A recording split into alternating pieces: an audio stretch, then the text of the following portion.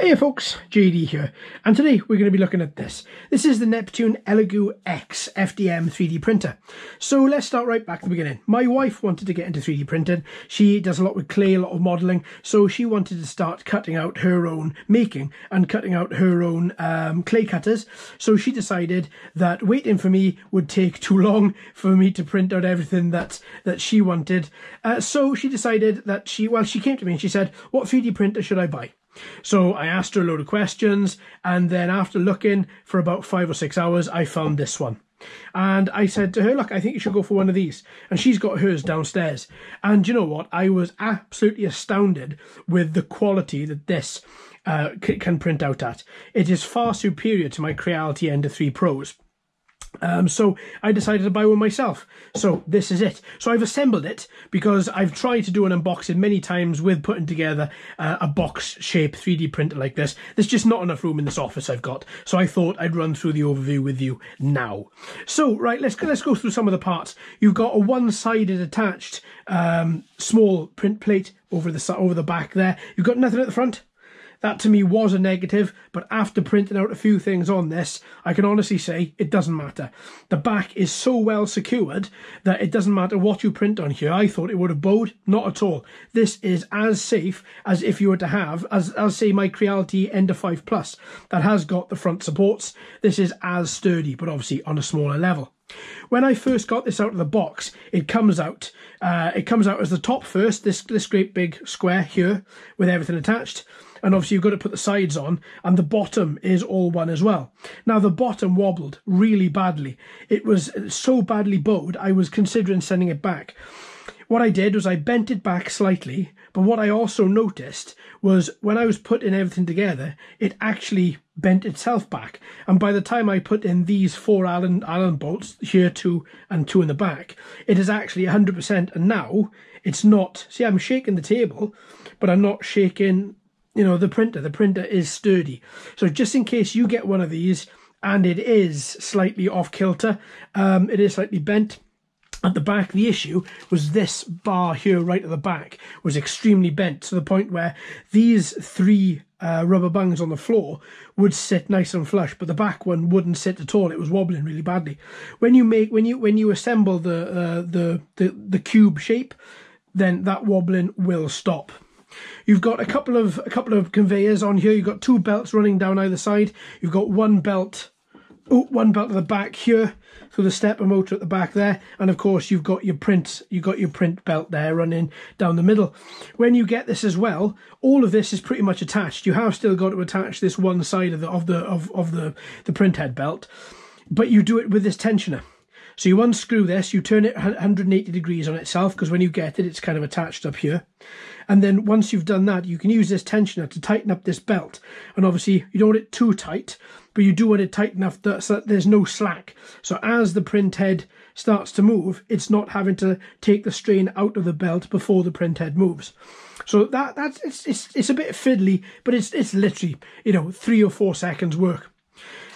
As for the bottom part here, all this is touchscreen. The thing I like about this printer, it's silent from the word go. There's no silent board upgrade. It comes with it. Very, very basic. If I turn it on, very, very basic assembly to the touchscreen. 3 options: printing, settings, and tools. Inside tools, you've got your preheat, your extruder, as well as your heat bed. You've got your movement of the X, Y, and Z axis. You've got home. You've got leveling. Leveling is good. It's basically the paper technique around the 4 corners in the middle. That's what you've got there. You've got your filament change. So it has got a filament attached to the side. So you push that. You can either and then the extruder, sorry, will either push the filament in through the PTFE tube into the hot end, or it will remove it. So it's easier for you to remove once the hot end is heated up. You've got a more button which gives you the Z offset. And of course you've got the back. In settings, you've got fan, so you can adjust the fan speed. You've got the about, so that tells you your firmware version. You've got your continue, so if a print has, if the print has turned itself off, power cut, or if it's just failed, you can try and continue it. It has got resume. I haven't tried that yet, but if it's anything like the Ender 3s, it'll just continue flawlessly. Motor off, you can turn the motors off. Language as well, self-explanatory. And if you've got the USB key plugged into it, then you can also have a couple of prints there as well that you can print. Now the test print you get with this is a Buddha sitting on a lily, on a little lily pad, with curly hair. This is a very good print. I was, obviously because you've got the bobbles here, it's very difficult to print. You've got a couple of really nice sort of edges on it as well. But all things considered, that is immaculate. Now I put this next to my Ender 5 Plus test print, and I also put it next to my my Creality Ender 3 Pro test print, and this one comes out. Let me show you. I haven't got the Creality 3 one here, but I have got the 5. Now this 5, there's the 5 with the monkeys. That's the test print for the 5. This is the test print for the Elegoo. Now of course you've got a couple of years ahead of it, you know, a couple of years old, the Ender 5 Plus is, and it is still an excellent printer. I did print this Easter Island head on the 5 Plus and it looks immaculate, same as printing Bender on the Ender 5 Plus. Again, looks phenomenal. But again, the Elegoo, it just literally takes it to the next level. It really, really does. I'm so astounded with this. I mean, it's just flawless. You can't see the layers. It is so tightly knit. Everything is just lovely. And there's no rough patches either. There's nothing at all. It is so smooth. And that took... And it's fast. That's the thing. This took about 40 minutes to print, 45 minutes, if memory serves. And it is quick. For every one layer of my Ender, this is on its third. So it is twice as fast. And it's, yeah, it is, well, 3 times as fast. It is an exceptionally quick printer and it's accurate. The level, when you open up the Elegoo Cura program, you can get it down to superfine. And the resolution of that, what's that sitting at? I think that's sitting at 0.06 of a mil that you can print out of a 0.04 mil nozzle, out of a 0.04 mil nozzle even. So that quality really is going to come out in your prints. So far, I've printed this and I've printed two other prints. One of them is for a customer, which is downstairs drying because I've painted it for them because it's for their cosplay. And the other one, again, is downstairs. But this one, the test, I am so very, very impressed with.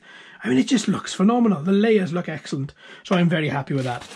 Accessories that come with it in the pack. Obviously you get some PLA. You get your USB cable should you want to attach it to your computer instead of using the USB stick. You get all your tools, your Allen keys, your spanner, your screwdrivers. You get your power cable, your kettle lead. Of course, you get your scraper. And of course, inside here, you get your pliers, your little snips. So that's quite a nice pack. I did find that I had exactly the same amount, the exact correct, let me try and speak English. I did find that I had the exact amount of screws that I needed for everything. So if you drop one, there aren't any more left over. So just be warned. And that's it. The wiring is so easy to attach itself to. I think for the price you're going to pay for this, this cost me £330. Now let's just run over. So the Creality Ender 3 Pro cost me £278. Plus then I had to pay £50 to get the silent motherboard. So that's about £330, right? £340. This is £330, and it comes with a PLA detector. So once your PLA runs out, it pauses the print. Then you for however long, you know, it could be 4 or 5 days, it doesn't matter. Then you just you attach a new PLA and it carries on printing. So to have the filament detector, which I had to have that. I bought that as an extra add-on for my Crealities. That is worth the world. This does come as a good package. Silent motherboard, large design. It's 30 watts. The power supply is 30 watts less than the Creality Ender 3 Pro, and it comes with the PLA. Why can I not remember what that's called? Detector. That's it. So all that to be, you know, and it's faster. All that considered, this for me is a thumbs up. I'm going to be doing more prints, and I'm going to be talking about this because I only had this 1 day, 2 days, sorry. So when I've done a bit more printing on it, then I'm going to show you all the prints, and I'm going to do some side-by-side comparisons. But for the second, I am very, very happy with how this looks and how it works. It's silent. Thumbs up. Well, the only thing that isn't, there is one thing actually. There is one thing that annoys me slightly. The fan. There is no cut off. You can turn the fan down, so you know obviously you can lower the RPM, which is going to lower the sound. But at the same time, if the printer does need to cool itself, it's not very advisable to turn the fan down. But the fan is quite loud in the bass here. But that being said, that is the only negative that I've got currently after having it for 2 days. Let's see whether or not I get any more, because as soon as I've done this video, I'm going to go back and start printing again. I've cleared the bed down, and we're ready to go. Oh, magnetic bed as well, by the way. Yeah, very, very good. I'm very happy. I think it's a very good printer. So, right, I think that's everything. As I say, I'm going to be back with a couple more videos of this in the next coming weeks and months, and we're going to have a little look and see how it's actually holding up as time goes on. All right then, folks, thanks ever so much for watching and listening. I've been JD, you've been fantastic as always. If you haven't already, please like and subscribe. Hello and welcome to all the new subscribers. I hope you're enjoying the channel. So until next time, my friends, happy printing.